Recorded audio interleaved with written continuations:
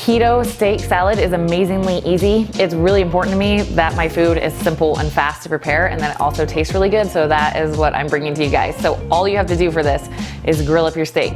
I have some grass-fed top sirloin right here. All I did was salt it, grill it, and slice it up. And now I'm just gonna throw it on, I have a bed of spinach here. You can do leafy greens, whatever greens you want. And we're just gonna top it with some feta and some Primal Kitchen ranch. Make sure you get a ranch with avocado oil and not canola, vegetable, or soybean. And that's it. We're just gonna throw it all together and it's really fast and it's so good.